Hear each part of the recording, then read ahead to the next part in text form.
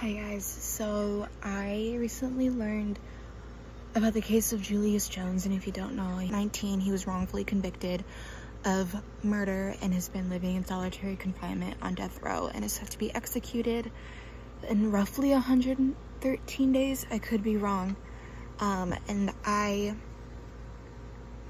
wanted to talk about it for those of you that might not know, but please go to justiceforjuliusjones.com. There are calls to action, letter templates, and there's a documentary explaining everything as to why he is innocent, and I wanted to come on here and talk about it.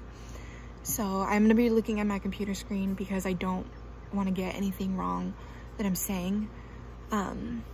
When he was 19, he was convicted of a murder that he says he did not commit, and there's plenty of evidence to back that. He's lived on death row for almost 20 years and is held in solitary confinement for 23 hours a day, and for that remaining hour, he gets an hour of sunlight, and he's allowed 3 showers a week. At the time of the crime for which he was convicted, Julius was a 19-year-old student athlete attending the University of Oklahoma on an academic scholarship. It was clear that his lawyer did not adequately defend him and that explicit racial bias played a significant role in the process. Eyewitnesses placed Mr. Jones at his parents' home at the time of the murder, miles away from the crime scene, and his parents were ready to take the stand and be witnesses for him to say that he was home, but they weren't even called to testify. His co-defendant admitted to being involved in the crime and is now free after testifying against Julius. He was heard bragging that he set Julius up.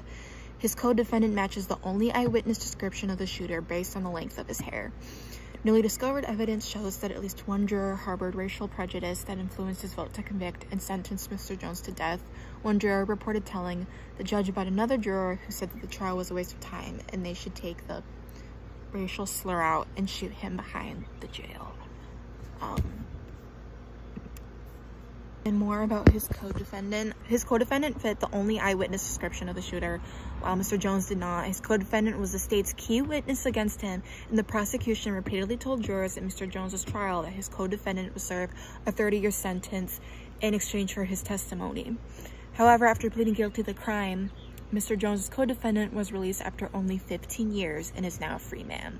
The police officer's use of a racial slur during Mr. Jones' arrest and the state's removal of all prospective black jurors except one. Evidence shows that a juror used the N-word before jury deliberations at the sentencing phase. And there was some more evidence that I learned through a podcast called Wrongful Conviction.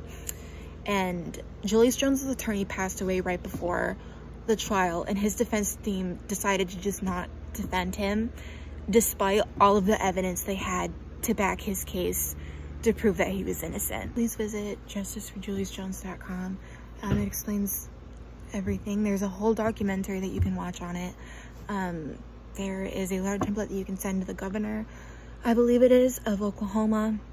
And there is also a call to action letter that you can send to the Pardon and Parole Board. He does not deserve to be executed. He should not be executed.